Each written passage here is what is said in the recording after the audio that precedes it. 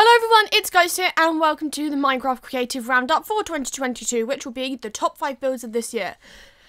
This build, you'll recognise hopefully, because we literally just did this. This is the Christmas town that I did. It was fun, it was chaotic, there was a lot of terraforming to do because the terrain wasn't the best choice, but I didn't want to search for millions of chunks just to find the perfect terrain. I want everything in this world accessible from one place or another, hence a train line we put in. That was a lot of work. Here's the market. The market was probably the easiest of the builds because it was pretty much just fences, some blocks, and some wool, and done. And then we had the log cabin hotel resort thing. And here we have the Halloween town, which is the next build on our list.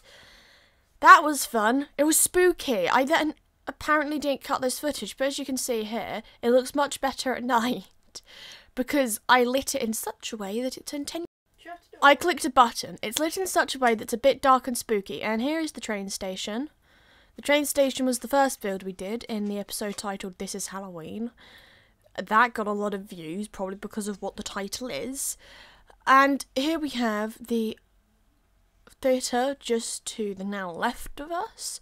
And inside the theatre, underneath it, you'll find the Phantom's Lair, which was the best build I think I did for this whole thing. It was one of my favourites. Moving on, we have what was the first Minecraft Creative episode of this year, which I think was literally just titled House. We built a lot of houses on this channel, and then we built the Taskmaster house at the end of this year. I think this was like the last non-festive episode that we did. There's a lot of footage of this because I spent so long trying to get the roof right. Here we have the interior. It's obviously not the same layout as it would actually be because I couldn't figure out how to put that in and get every single little feature in, so it's practical. And outside we go round to the shed belonging to little Alex Horn! And I believe we're about to move on to the next build, which was the Sixth Musical Theatre stage set thing that we did. I think, when was that? It might have been September, I'm not entirely sure, but this was a fun one. We're going to rebuild a similar one at some point over on the main creative world that we're now using. Here you can see I put a lot of work into banners and little decorative things, and there's some other stuff behind it relating to like photos I took for the Six stuff. I put a lot of lanterns in all the different colours of the Queen's costumes, and of course the alternate costumes because I love the alternate costumes.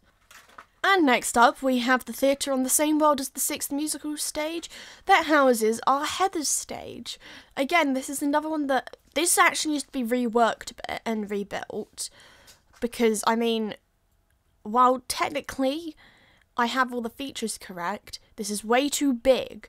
As you can see back there, there's the bit in place for the Heather's entrance. That's worked with redstone, and we have the dressing rooms. This one I picked because it has the Heather's costumes in. This was a build that took a while because of the amount of backstage area that had to be built. That was very badly planned. And out here we can look out into the auditorium with its glorious seats. The seats were the easiest bit, I think. I don't really remember. But that's it for the Minecraft Creative Roundup this year. I hope you all have a good new year, and I will see you whatever the date next Sunday is.